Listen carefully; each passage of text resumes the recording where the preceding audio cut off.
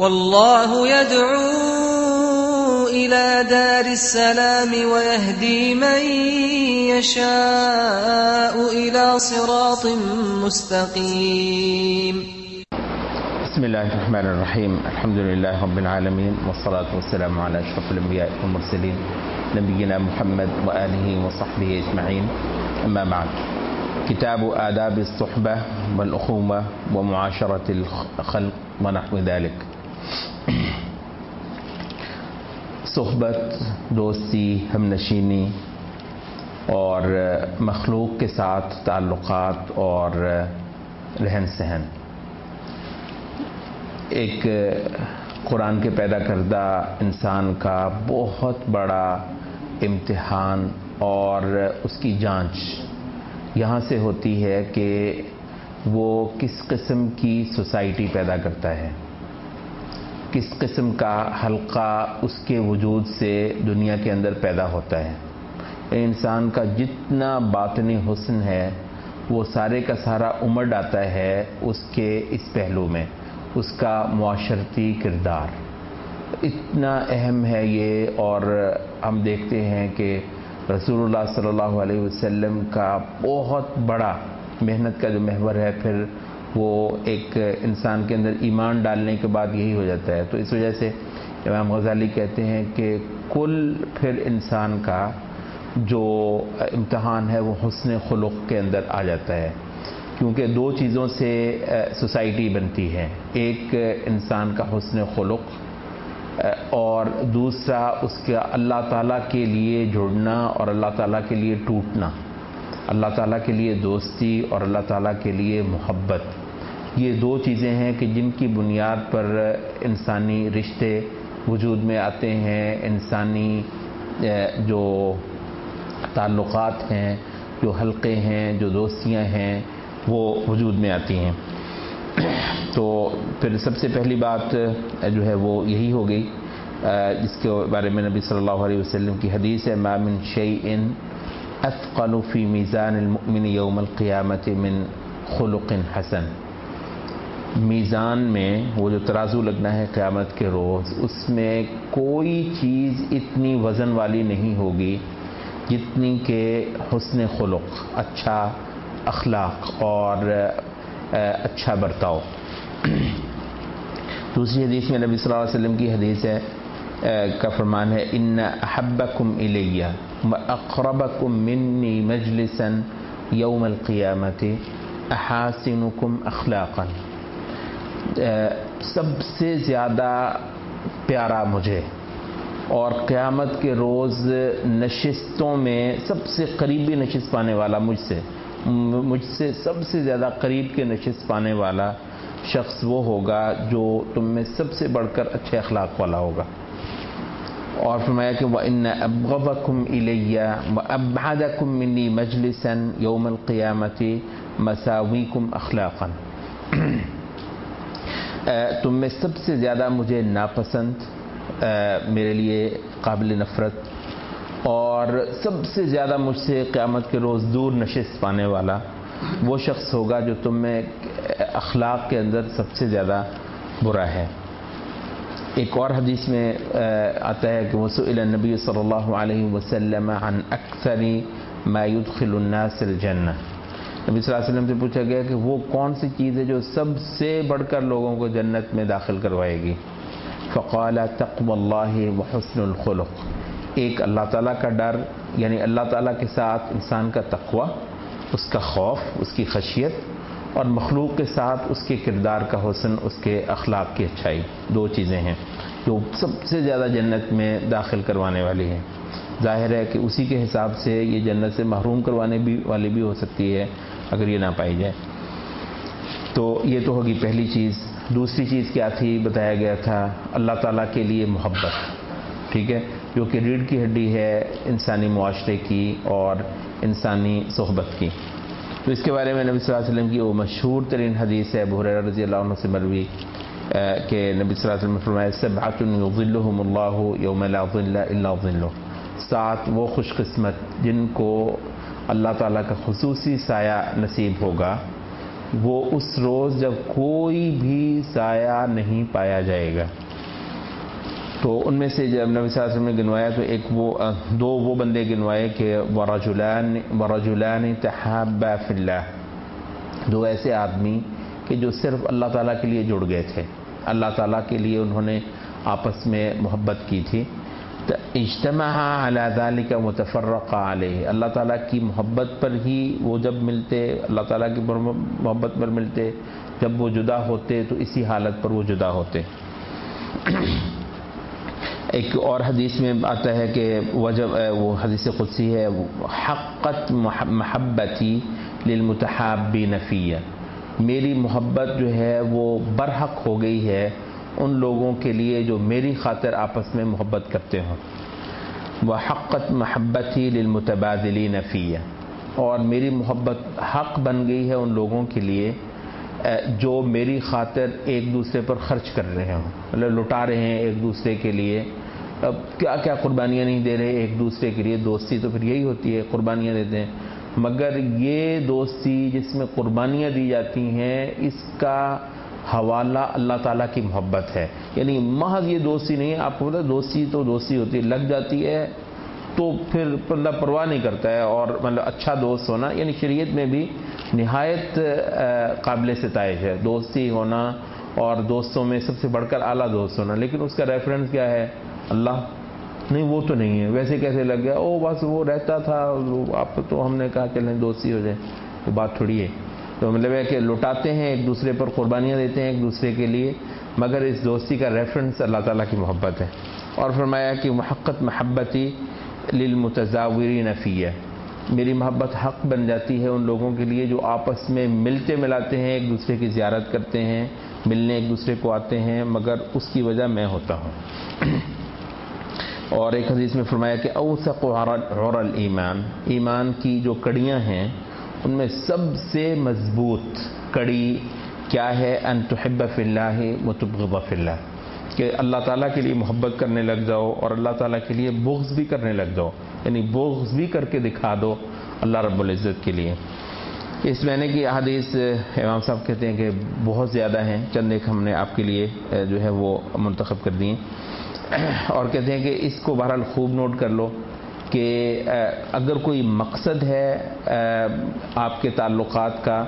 تو پھر اس مقصد کی بنیاد پر آپ جب پاتے ہیں اس مقصد کو تو اس کے لیے محبت کرتے ہیں، اور جب اس مقصد کو فوت ہوتا دیکھتے ہیں تو آپ وہ محبت ختم بھی کر لیتے ہیں، اور اس کی جگہ پر اگر آپ کو نفرت اور بغض کرنا پڑے تو وہ بھی کرتے ہیں اور کرنا ہوگا. تو یہ ہے اصل وہ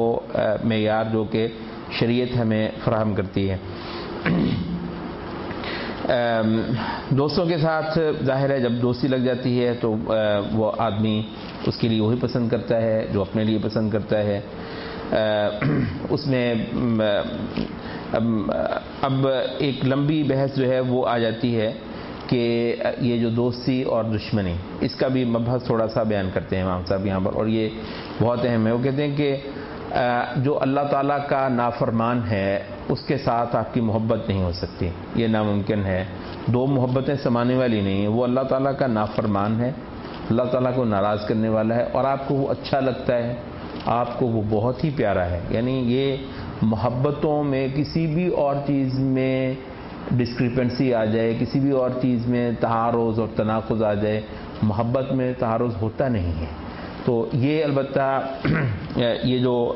دوسری چیز ہے یہ اللہ تعالیٰ کا نافرمان، البتہ اس کو ہم کئی ساری کیٹیگریز میں رکھتے ہیں، اس کی کوئی ایک کیٹیگری نہیں ہے، اور یہی وہ بات ہے جو کہ سمجھنے سے تعلق رکھتی ہے. تو اللہ تعالیٰ کا نافرمان کی ایک کیٹیگری یہ ہے کہ آدمی کافر ہو. ٹھیک ہے، سب سے بڑی نافرمانی تو اللہ تعالیٰ کی یہی ہے کہ آدمی کفر کرتا ہو. البتہ کافر کی بھی ایک قسم نہیں ہے. کافر کی ایک قسم حربی ہے، کہتے ہیں حربی وہ ہے جو مسلمان سٹیٹ کے ساتھ یا مسلمانوں کی جو جماعت ہے الجماعہ جو مسلمانوں کی ہوتی ہے اس کے ساتھ وہ برسر جنگ ہے. اس کے ساتھ تو محبت کیا، اس کا تو کہتے ہیں کہ یہی ہے کہ اس کا تو یہ ہے کہ اس کو قتل کیا جائے گا، اور اگر وہ پکڑا جائے تو اس کو غلام بنایا جائے گا. تو اس کے ساتھ تو کون سی محبت. اچھا، دوسری کافر کی قسم یہ ہے کہ کافر حربی نہ ہو تو ذمی ہو. یہ اس لفظ کا ہمارے ہاں بولا نہیں جاتا ہے، بلکہ شرماتے ہیں لوگ یہ بولنے سے. تو ذمی وہ جو مسلمانوں کو جزیہ دے کر ہاں ٹھیک ہے پھر اپنی لائف انجوائے کرتا ہے، وہ رہتا ہے مسلمانوں کے مابین. تو ایسے آدمی کو ایذا دینا تو ظاہر ہے وہ کافر ہے، ذمی ہے، آپ کو جزیہ دیتا ہے، تو اس کو اب ایذا دینا تو آپ کے لیے جائز نہیں رہ گیا ہے، سوائے کہتے ہیں اس بات کے کہ اس سے اعراض کیا جائے، اس کو اگنور کرنا اور اس کو بہت زیادہ اس کو توجہ نہ دینا، اس سے بہت زیادہ کھل کر نہ ملنا، یہ پھر بھی برقرار رہے گا. یہی ذمی ہی کے بارے میں آتا ہے کہ اگر وہ راستے سے گزر رہا ہے تو اس کو تنگ راستے کی طرف مجبور کر دو گزرنے کے لیے. وہ سڑک میں چوڑا ہو کے نہیں چل سکتا ہے مسلمانوں کے راستوں میں، تو اس کو سائڈ پر کیا جائے گا کہ وہ تنگ راستے سے گزرے، مسلمان گزریں گے جو سڑک کا جو مرکزی حصہ ہے. اسی طریقے سے وہ اس کو سلام میں پہل نہیں کی جائے گی، اگر وہ سلام کر دے تو صرف وعلیکم کہا جائے گا. تو یہ ذمی کے ساتھ بھی ہے. کہتے ہیں کہ جو اولا تر ہے، اب اگر تو دعوت کا کوئی مقصد ہے تو پھر کوئی حرج کی بات نہیں ہے کہ اس کے ساتھ بہت زیادہ گھل مل لیا جائے، ٹھیک ہے. اس میں مقصد یہ ہے کہ وہ اس کو آپ نے دین سکھانا ہے، دین سمجھانا ہے. اگر کوئی ایسا وہ نہیں ہے تو اس سے بہت زیادہ گھلنا ملنا، بہت زیادہ تعلقات رکھنے ذمی کے ساتھ یہ اچھا نہیں ہے، اولا نہیں ہے. اور اس کے ساتھ بہت زیادہ ہنس کے بات کرنا اور دوستی جتانا یہ تو نہایت ناپسند ہے دین کے اندر. اچھا یہ ہو گیا. اب دوسرے نافرمان کی قسم کیا ہے؟ کافر نہیں ہے تو دو صورتیں ہیں، یا وہ مبتدع ہوگا یا وہ فاسق ہوگا. اللہ تعالیٰ کا نافرمان جو ہے اگر مسلمان ہے تو بلکہ کہتے ہیں مبتدع میں بھی دو قسمیں ہیں. ایک وہ بدعتی ہے کہ جس کی بدعت مکفرہ ہے، ایسی سنگین بدعت ہے کہ جس کے باعث وہ کفر کا مرتکب ہوتا ہے. کہتے ہیں کہ ایسا بندہ جو ہے وہ ذمی سے بدتر ہے اور اس کے ساتھ تو ظاہر ہے کوئی حسن سلوک نہیں کیا جائے گا، بلکہ یہ ہے کہ ذمی تو اگر جزیہ دے کر رہتا ہے تو اس کو تو اسے رہنے دیا جائے گا مسلمان معاشرے میں، اس کو تو نہیں رہنے دیا جائے گا. البتہ یہ ہے کہ اگر وہ بدعتی ایسا نہیں ہے جس کی بدعت مکفرہ ہو تو پھر بھی جو ہے وہ دیکھا جائے گا کہ یہ داعی بدعت ہے یا صرف فاعل بدعت ہے، یعنی یہ بدعت کا باقاعدہ داعی، بدعت کا سرغنہ ہے، یا محض ایک عام سا آدمی ہے بس وہ بدعتیں کر رہے تھے اس کے بڑے، تو یہ بھی ان کے ساتھ مل کر بدعتیں کرنے لگ گئے ہیں. تو جہاں تک تو کہتے ہیں کہ داعی بدعت کا تعلق ہے تو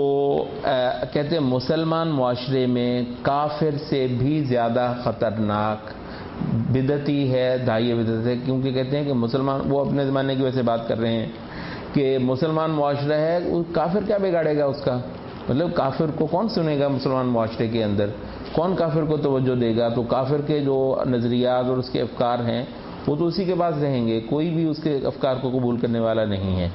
البتہ جو بدعتی ہے اس کی بات چل جائے گی کیونکہ اس نے بہت زیادہ دینی مذہبی حلیہ اختیار کر رکھا ہوا ہے، عوام الناس ہیں تو وہ اس سے متاثر ہو سکتے ہیں. تو اس کا شر متعدی ہے، کافر ذمی کا شر متعدی نہیں ہے مسلمان معاشرے کے اندر. تو اس وجہ سے کہتے ہیں کہ داعی بدعت کے ساتھ شدید ترین رویے اختیار کیے گئے ہیں مسلمانوں کے ہاں. لیکن یہ چیز ایک واضح رہے کہ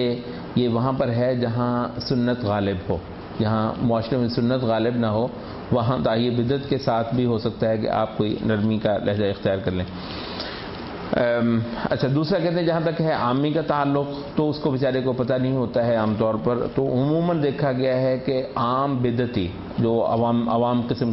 کا بدعتی ہے اس کے ساتھ حسن سلوک کرنا اور اس کے ساتھ اچھائی کرنا یہ فائدہ مند ہوتا ہے. اور عام طور پر لوگ جو ہیں اخلاق سے متاثر ہو کر وہ آپ کی، تو یہاں پر کیا ہوا کہ جو بدعتیوں کے جو علماء ہیں، بدعتیوں کے خرانٹ جو لوگ ہیں، ان کو بالکل کوئی عزت احترام نہیں دی جائے گی، ان کے ساتھ بالکل کوئی تعلق نہیں رکھا جائے گا، ان کو بالکل مجالس میں کوئی مرکزی حیثیت نہیں دی جائے گی. البتہ جو ان کے جو عوام الناس ہیں ان کے ساتھ بہت اچھا سلوک کر لیا جائے گا. الا یہ کہ کہتے ہیں کہ آپ یہ دیکھیں کہ برسوں کے برس گزر گئے ہیں، کسی کے ساتھ حسن سلوک کرنے کا کوئی فائدہ نہیں ہوا ہے، تو پھر یہ مناسب ہے کہ اس سے اعراض کیا جائے، یعنی بالکل چہرہ پھیر لیا جائے ایسے آدمی سے، اس کو پھر خاص توجہ نہ دی جائے۔ کہتے ہیں کہ اگر اس سے بھی فرق نہیں پڑتا ہے تو کیا مطلب اس سے چہرہ پھیر کر رکھا جائے گا یا پھر اس کے ساتھ حسن سلوک شروع کر دیا جائے گا؟ کہتے ہیں نہیں، اس کے ساتھ حسن سلوک شروع نہیں کیا جائے گا، اس سے چہرہ پھیر کر ہی رکھا جائے گا۔ اس کی وجہ یہ ہے کہ مسلمان معاشرے میں یہ جو ایک ریزسٹنس ہے یہ برقرار رہے، وہ نہیں تو اس جیسے اور بہت سارے ہیں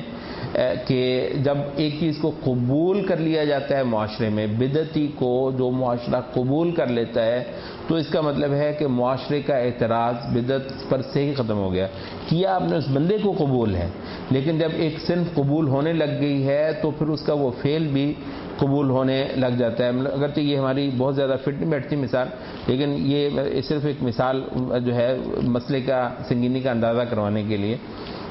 ویسٹ میں ہم نے بہت زیادہ دیکھا کہ بہت موومنٹ اس وقت یہ چل رہی ہے کہ بلکہ بہت دیر سے وہ کامیاب بھی ہو چکی ہے، وہ صرف اس وقت عالم اسلام میں وہ اس موومنٹ کو جو ہے نا وہ چلانا چاہ رہے ہیں کہ یہ جو فینومینا ہے کنواری ماؤں کا، مطلب شادی نہیں ہوئی ہے، بچے پیدا کیے ہوئے ہیں ظاہر ہے حرام سے، تو کنواری ماؤں کا جو فینومینا ہے، کہتے ہیں کہ یہ ایسی عورت کو معاشرہ قبول کیوں نہیں کرتا؟ تو معاشرے کو چاہیے کہ مطلب اچھا بننا ہے، وہ اس کا اپنا ذاتی فعل ہے، وہ ایک اور چیز ہے، آپ اس کو غلط بھی سمجھتے ہیں، مگر انسان تو انسان ہوتا ہے نا،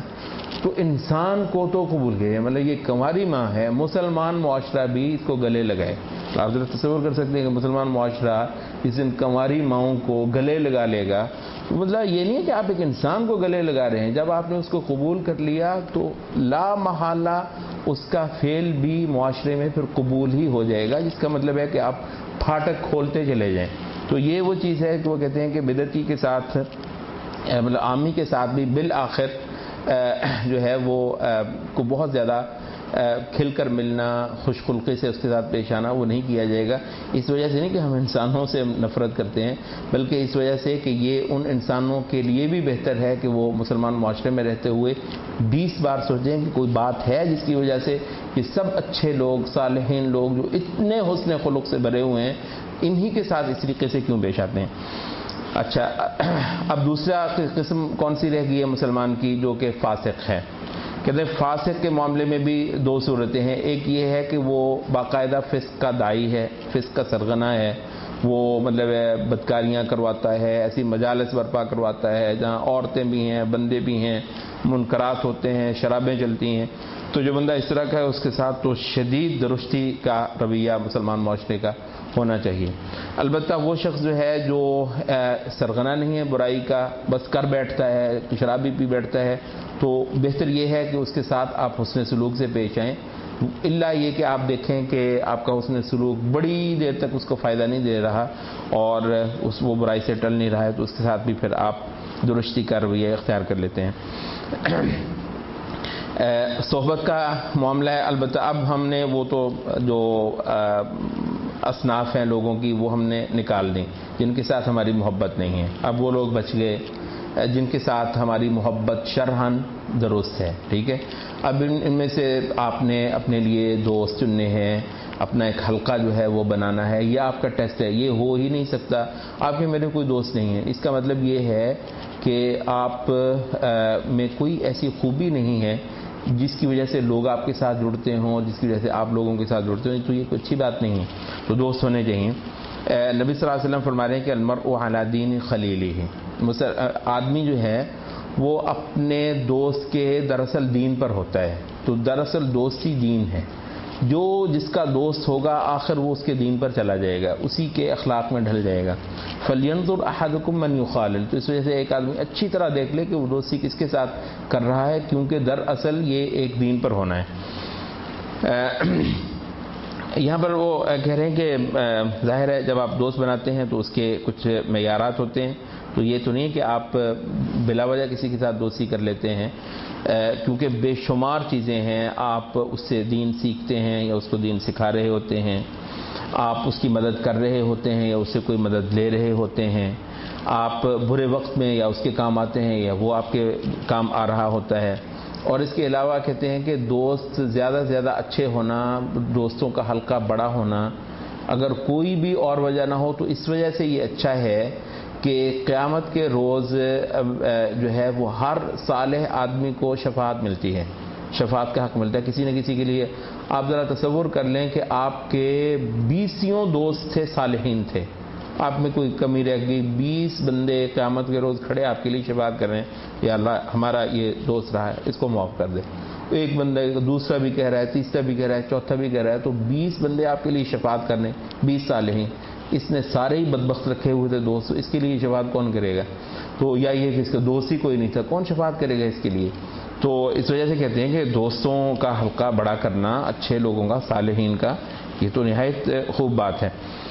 اچھا، یہاں پر وہ 5 کہتے ہیں 5 خوبیاں ہونی چاہیے جس آدمی کو تم دوست بناؤ،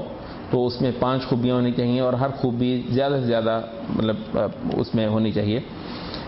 نمبر 1 یہ ہے کہ آدمی جس کو دوست بناؤ وہ عقل مند ہو۔ کہتے ہیں بے وقوف نیک بھی ہو تو دوست اچھا نہیں ہے، ٹھیک ہے؟ تو اچھا، تاکہ جو عقل مند ہے اس کی بھی وہ امام غزالی جو ہے وہ ڈسکرپشن دیتے ہیں، وہ کہتے ہیں کہ عقل مند وہ ہوتا ہے جو اشیاء کو جیسے کہ وہ ہیں ویسے سمجھ لیتا ہو، مطلب ہے، اور کہتے ہیں اس کی اصل تو یہ ہے کہ وہ خود سمجھ لیتا ہو اشیاء کو،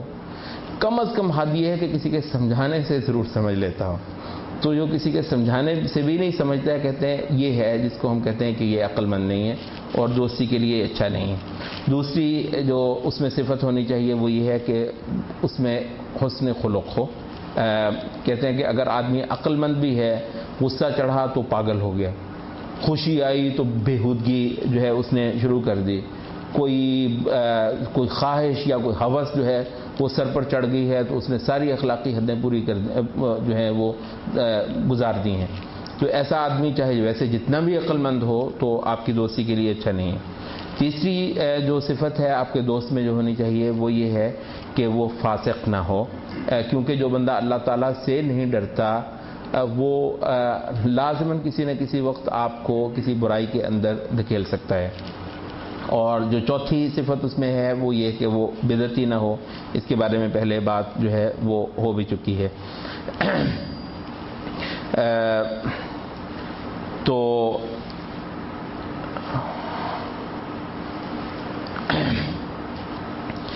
آخری جو چیز ہے کہتے ہیں کہ جو دوست میں ہونی چاہیے 5ویں صفت وہ یہ ہے کہ وہ دنیا کا حرصی نہ ہو، کیونکہ جو دنیا کا حرصی ہے وہ آپ کی کسی نہ کسی چیز پر نظر لگائے بیٹھا ہوگا، اور اس کی بے لوثی جو ہے وہ آپ کے ساتھ قائم نہیں رہ سکتی ہے۔ دوستوں میں بے تکلفی کہتے ہیں کہ بہت پسندیدہ چیز ہے، اسی وجہ سے وہ لے کر آتے ہیں عبداللہ ابن مبارک کا قول، چند اوروں کا بھی، کہ کہتے ہیں کہ مجھے ایسے بندے کی دوستی کبھی بھاتی نہیں ہے جس کے ساتھ مجھے تکلفات کرنا پڑے۔ حتیٰ کہ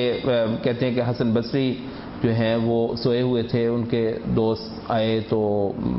ان کو جگایا نہیں، تو گھر میں کوئی پھل وغیرہ پڑے تھے، کھانے پینے کی چیزیں، تو وہ کھانے پینا جو ہے وہ شروع ہو گئے، تو حسن بصری کی آنکھ کھلی، انہوں نے دیکھا تو بہت زیادہ خوش ہوئے، کہتے ہیں ہاں یہ ہوتے ہیں دوست، مطلب ہے کہ جن کے اندر بالکل بے تکلفی نہیں ہے۔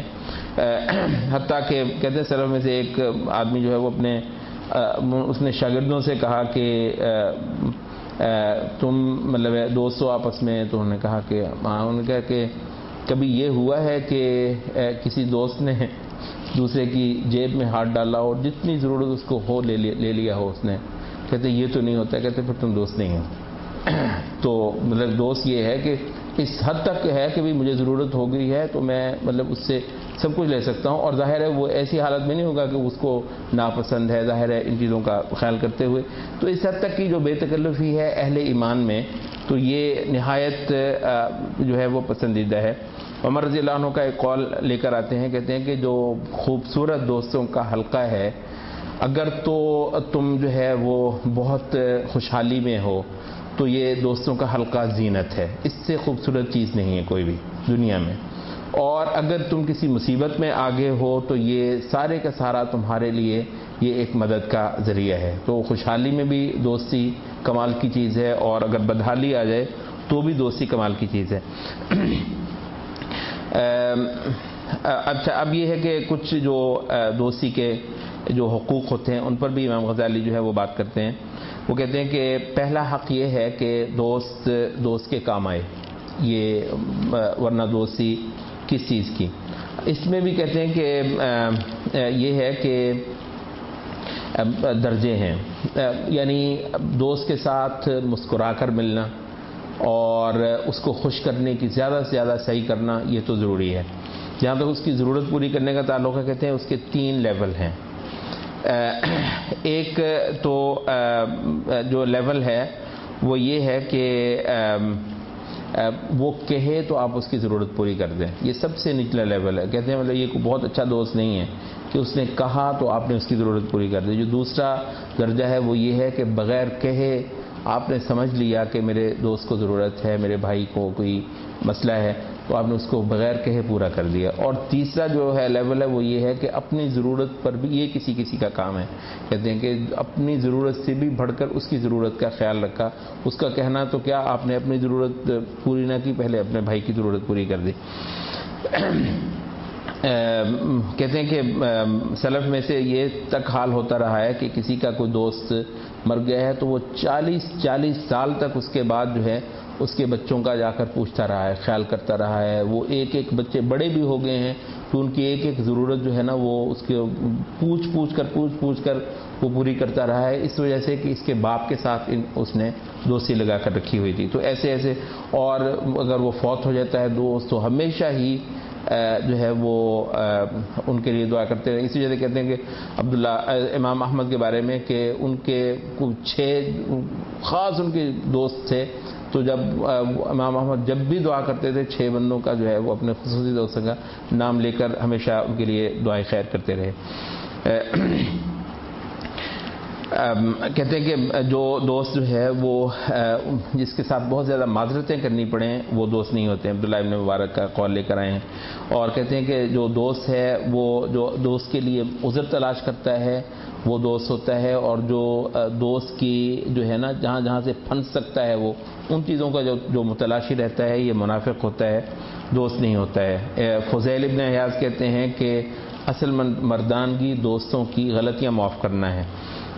بلکہ وہ سلف کا ایک قول بھی لے کر آتے ہیں، کہتے ہیں کہ اگر تم غلطیوں سے پاک دوست ڈھونڈ رہے ہو نا، وہ جی اس میں فلاں عیب ہے، اس میں فلاں عیب ہے، تو ایسے دوست دنیا میں نہیں پائے جاتے، اور نہ تم کسی کا دوست ہو سکتے ہو کیونکہ تم بھی عیب سے پاک نہیں ہیں. اس میں اصل معیار یہ ہے کہ اگر کسی بندے کی برائیاں اس کی اچھائیوں سے زیادہ نہیں ہیں نا تو بہت بڑی بات ہے کہ کسی کی برائیاں اس کی اچھائیوں سے بڑی ہوئی نہیں ہیں، تو یہ بھی آپ کے لیے بہت کافی ہے دوستی لگانے کے لیے. سلف کا ایک اور قول ہے، کہتے ہیں کہ وہ یہ ہے کہ بدترین دوست ہے کہ جس کے دینے کے معیار اور ہوں، لینے کے معیار اور ہوں.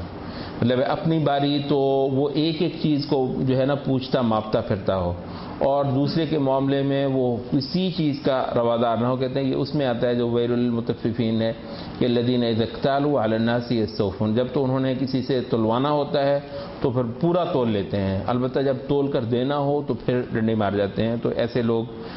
دوست نہیں ہو سکتے ہیں. پھر کہتے ہیں کہ دوستی کے لیے آپ خاموشی بھی دوست کا حق ہے اور بولنا بھی دوست کا حق ہے. خاموشی اس لیے کہ بہت ساری چیزوں میں آپ کو دوست کے معاملے میں خاموش رہنا ہوتا ہے.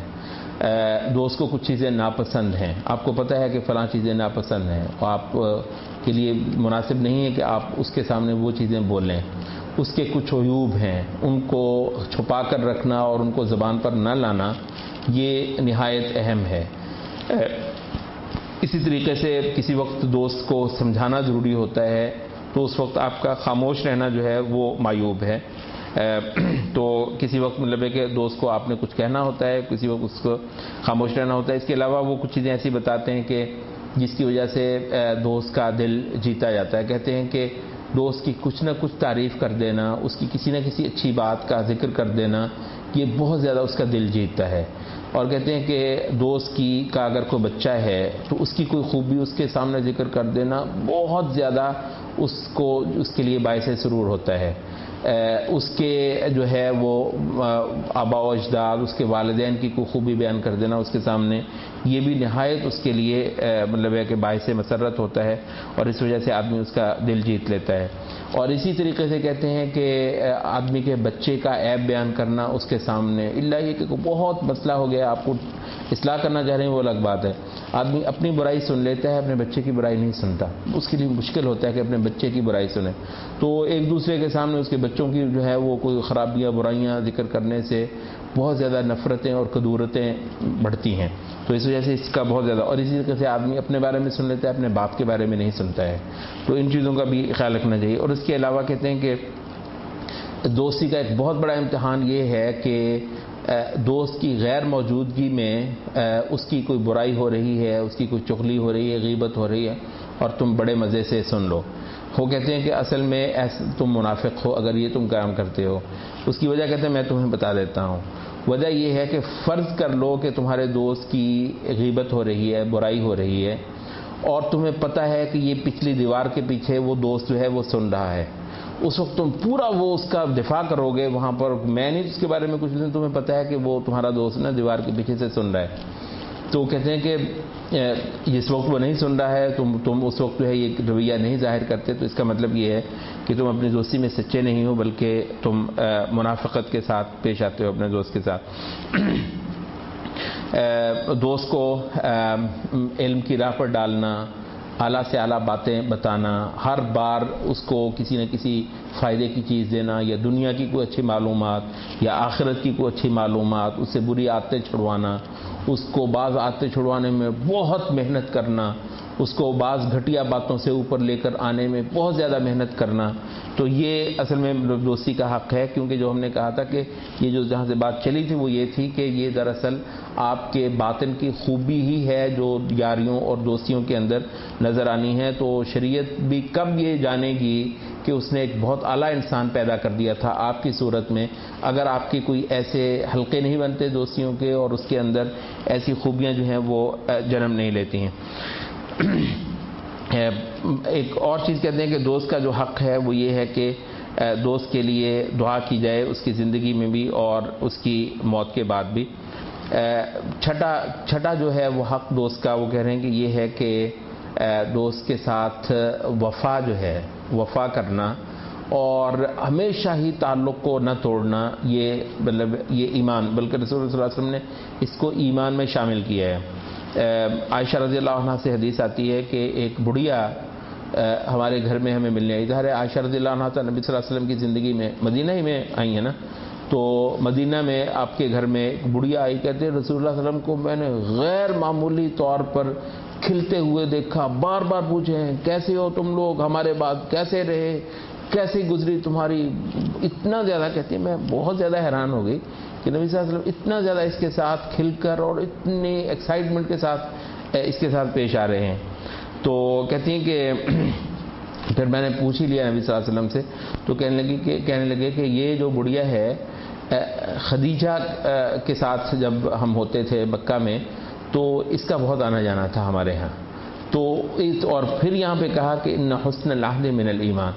تعلق کو نبھانا جو ہے یہ ایمان میں سے ہے، مطلب آپ ذرا یہ تصور کر لیں کہ ایک بار جس کے ساتھ کچھ ملے تھے وہ 20 سال گزر گئے ہیں، آپ اس کو نہیں بھولتے ہیں۔ یہاں پر وہ یہ بھی امام غزالی کہتے ہیں کہ اصل میں دوست جو ہے نا وہ ہوتا ہے کہ آپ کی بہت اونچی بھی کبھی شان ہو گئی، آپ بہت مالدار ہو گئے یا بہت بڑے افسر ہو گئے، وزیر بھی ہو گئے، کچھ بھی ہو گیا، اور آپ کا دوست جو ہے بیچارہ وہ کسی زمانے کا دوست تھا، وہ بیچارہ وہی برے حالوں میں ہے، تو بھی دوست کو نہ یہ محسوس ہو کہ آپ افسر ہو گئے ہیں اور آپ اتنے بڑے ہو گئے ہیں، دوست کو محسوس نہ ہو، یہ اصل دوستی جو ہے وہ یہ ہے۔ تو اس کے بعد آپ جو ہے وہ دوست کے اب یہ میرے ساتھ بیٹھے گا، اب یہ بات کرے گا، تو آپ دوستوں کے ساتھ بھی افسر ہیں، ٹھیک ہے، دوستوں کے سامنے بھی آپ دولت مند ہیں، تو یہ کون سی دوستی؟ تو اسے کہتے ہیں یہ حسن عہد جو ہے وہ یہ ہے کہ آدمی کا جو تعلق تھا اس میں سالوں کے سال، برسوں کے برس گزرنے سے بھی کوئی فرق نہ آئے۔ البتہ کہتے ہیں کہ یہ تعلق نبھانا اور وفا میں یہ نہیں آتا ہے کہ آپ اگر وہ کو گناہ کرتا ہے تو اس کو آپ ٹوکیں گے نہیں، اس کے اندر کوئی برائیاں ہیں تو اس کو آپ جو ہے وہ درست نہیں کریں گے۔ یہ چند چیزیں اسی سے متعلقہ کچھ جو